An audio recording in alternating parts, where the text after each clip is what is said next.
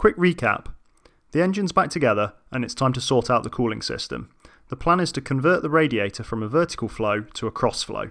To do that, I'm going to have to move the intake from here to somewhere around here and move the radiator cap from what was the top of the radiator to what will become the top of the low pressure side of the radiator. This allows the cooling system to achieve a higher pressure before the radiator cap opens and drains coolant off into the catch tank. This means that the system efficiency can increase by somewhere around about 5 to 10%. I started by removing the old inlet pipe and the filler neck. These holes will have to be blanked off with some little patches. I could then mark out, pilot drill and use a hole saw to cut the new holes for the inlet and the filler neck. Hole saws are really handy for jobs like this. They come in all the standard plumbing and electrical sizes. I'll drop a link in the description if you think they might be useful for one of your projects. There's a bit more involved in welding aluminium than there is steel, but the first thing you've got to do is make sure you get all of the oxide layer off. For doing that I use some really coarse brown Scotch-Brite. It seems to make really light work of it. A couple of small tacks to hold things in place while precariously balancing the radiator on the workbench. Then weld the bits on. I've got some slightly better arc shots for you later on in the video. Here's the repositioned filler neck, two little patches to blank off the holes, and the relocated inlet pipe. I used some blocks of wood and a ratchet strap to just temporarily hold the modified radiator in place while test fitting the nose cone. I think that'll work nicely. I need some brackets to hold the radiator in place. One from here to here, one from here to here, and on the other side I'm going to do something a little bit different. I started by parting off some short lengths of steel tube. These are going to go onto those little bits that stick out on the side of the radiator. I could then use a hole saw in the milling machine to cut some bird mouths in some other bits of tube that will become the main bit of the radiator support bracket. Here's how the brackets fit together before welding. I had to clean a little bit of the old paint off of the chassis rails before I could attach the brackets. An angle grinder and a grinding wheel made light work of that. Here's the top bracket. It will fit like this. Working on a car chassis like this with a TIG welder can be a bit of a fiddle sometimes. This is where a MIG welder would be really handy. Here's the lower and upper support brackets tacked in place.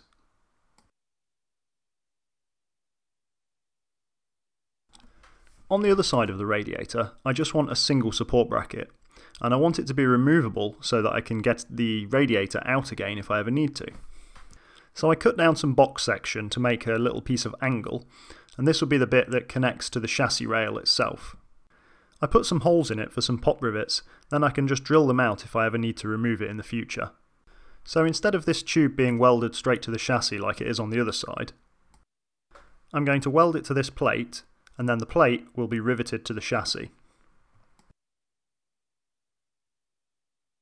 I just tacked it together while it's on the car, and that way I know all the bits are in the correct place.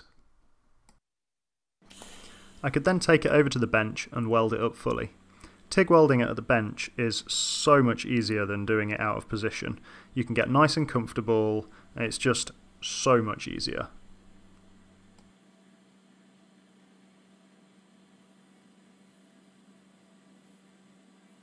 Once it had cooled down, I could then drill the holes for the rivets.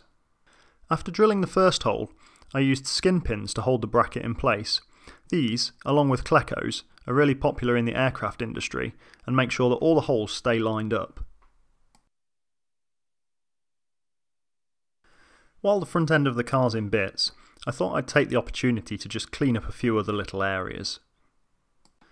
A little bit of self-etching primer creates a really strong bond with any bare steel. I followed that with some black top coat. Unfortunately, the nozzle on this spray can's seen better days. I put the oil system back together next. I did this before putting the radiator in, as it just gives me a little bit more space to work.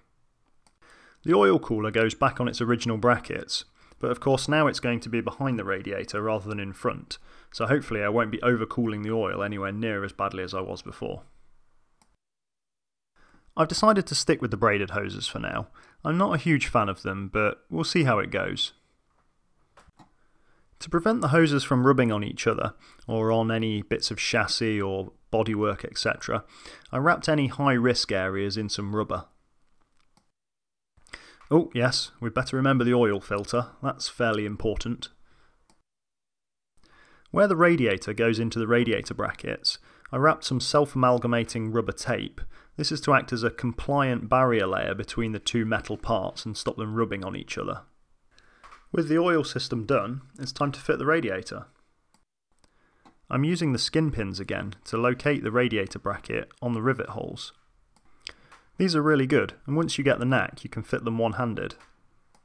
The cooling fan just slips in the gap between the back of the radiator and the front of the chassis. The cooling fan's held in place with 4 cable ties, which just go through the radiator core.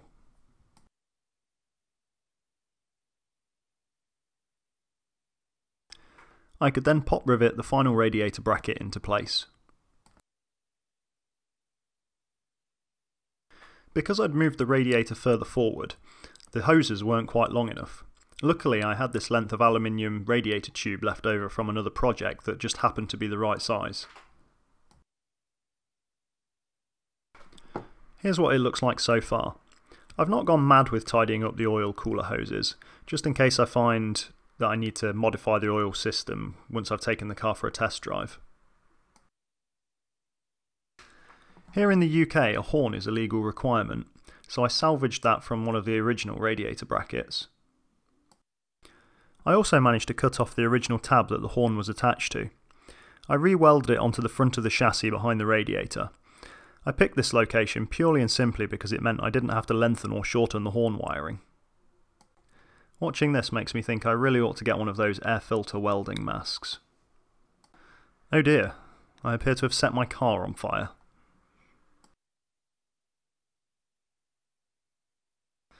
A quick blow over with a little bit of paint to blend it in.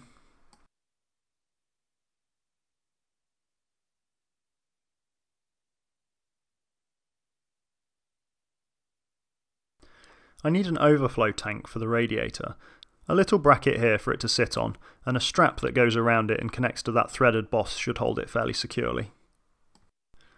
I started out by making the bracket. It's a really simple construction. It's just a little base plate that goes underneath the bottle that's got a little lip that goes all the way around the outside to stop the bottle sliding off of it, and then a small gusset underneath that just stops the bracket from bending. I made this temporary bending jig out of a few G-clamps for pulling the lip around the outside of the base plate. This is the lip being welded onto the base plate. If you look closely at the arc, it looks like it's kind of flickering on and off. That's because this is aluminium and you have to weld it with AC rather than DC, like you would normally use for steel. Here's the finished bracket. It just gets welded straight onto the side of the radiator. For the strap that's going to go around the top of the bottle, I used a bit of 1mm aluminium, so it's nice and flexible. I cut a radius on the end and gave it a file to just make sure it hasn't got any sharp corners.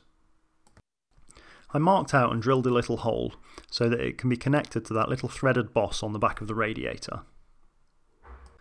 I then test fitted the bracket and put the screw in the back. I could then pull the bracket tight around the bottle, hold it in place with a G-clamp, and then weld it into final position.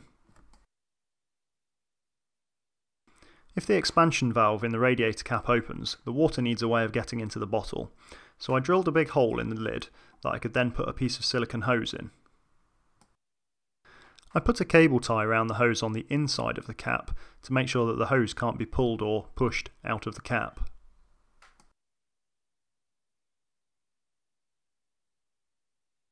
Oh, careful not to cross-thread it. There we go. Measure and cut that to length. And just push it on. Because this bit of the system is no longer pressurised, there's no need for a hose clamp. Time to fill up the cooling system. I'm just using straight water for now. Once I've taken the car for a test drive, I'll flush the system through again and then refill it with a proper coolant mix.